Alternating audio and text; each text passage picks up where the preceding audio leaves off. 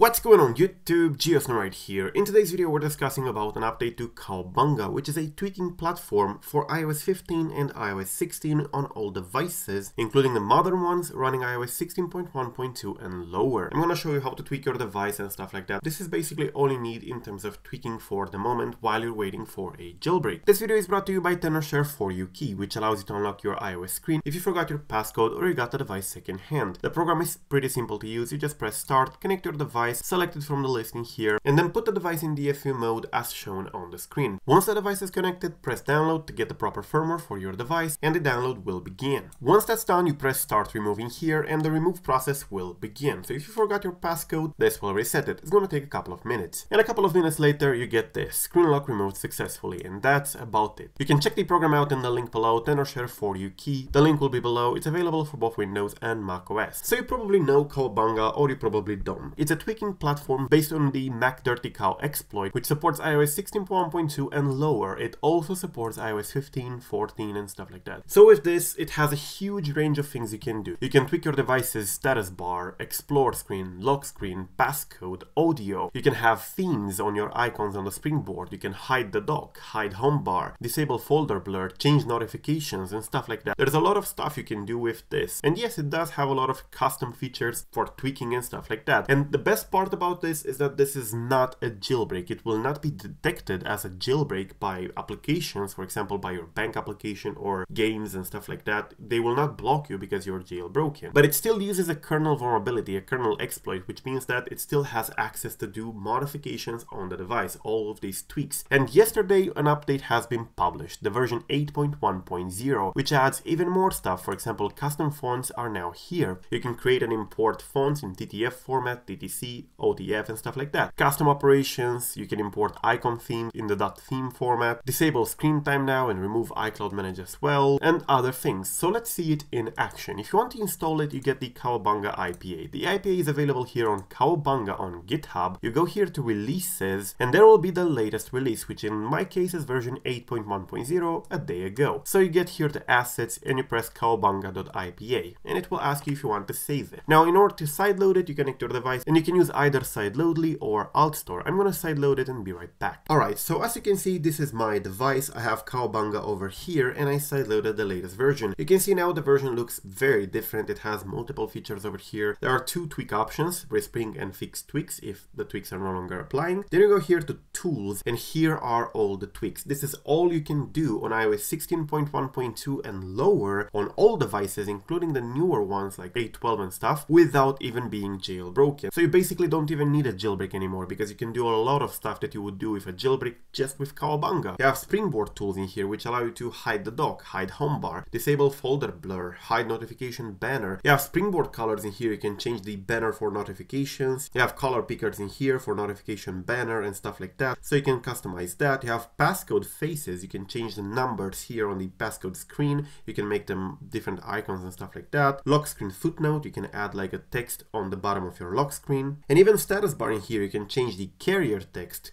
change the time, hide cellular, hide Wi-Fi, battery, Bluetooth. Then you have in here fonts. Now you can have custom fonts. You can change the audio for when the device is charging or when you take a screenshot and stuff like that. A lot of stuff in here. There's also a couple of miscellaneous stuff here, for example, to delete shortcut banners, to put the device in supervised mode, change the software version, enable the dynamic island and iPhone 10 gestures. You can do that as well. But you also have themes available in here. For example, I have this theme called Vivacity in here. I can select it. And yeah, one respring later, as you can see, I now have a theme applied. Most of the icons are now themed. And you can go here to the Explore tab and there are other themes that you can have. For example, the Lollipop one in here, I'm going to apply it. There is also this one in here, Harmony. And as you can see, a respring later, we have a new set of icons in here and I'm not even jailbroken. So yeah, that's basically it. Cowabunga has been updated. You can definitely check it out in the link below. Thank you for watching. I am Geosno and till the next time, subscribe to stay updated.